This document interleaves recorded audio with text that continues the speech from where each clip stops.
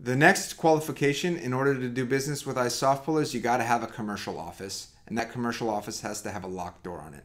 I know a lot of people work from home and you don't even need an office, right? Particularly in these COVID times, right? Virtual offices, right? Everybody's working from home, right? You got to have a commercial office and a commercial location. This is not a mandate by us. This is a mandate by Experian, TransUnion, and Equifax, right? So you got to have a commercial location.